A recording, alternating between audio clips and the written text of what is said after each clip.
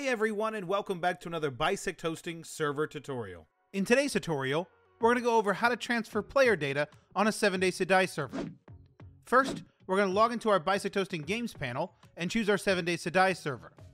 Next, we're going to choose the red Stop button to stop the server. We are then going to go to the File Manager tab, and we're going to go to the .local folder, then Share folder, then 7 Days to Die, and finally Saves. In this folder, you will see all of the worlds in which you have saves for. So you'll have Navezgane, which is the default, and then you'll have any other folder that might have a different map that you're using. Go ahead and choose the map that you're wanting to download the player data from. We're going to just choose Navezgane. And then the next file is going to be all of the saves on that specific map. We're just going to choose My Game. Then we are going to open up the Players folder. Within this Players folder is going to have all of our player data, and we want to download all of this. So we're going to go in the top left corner and choose the Select All button, and at the bottom we're going to choose the Archive button. This will archive all of these files into a folder, and then we're going to right-click that archived folder and choose Download.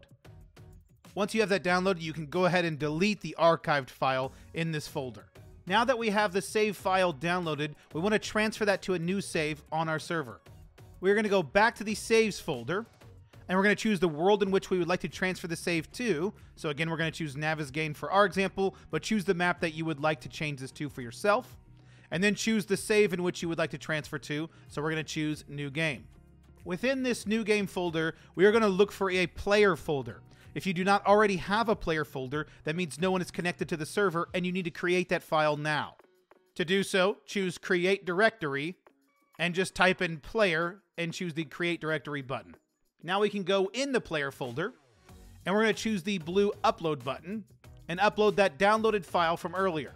Once that archived file is uploaded, we're going to right-click it and choose Unarchive. Now we have all of the player data onto the new save that we would like to transfer to.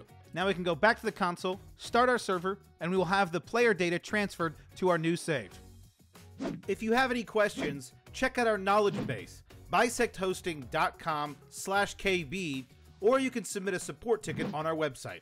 If this guide was helpful, make sure you hit that like button, subscribe for more content like this, comment down below which guide you would like to see next, and we'll see you around.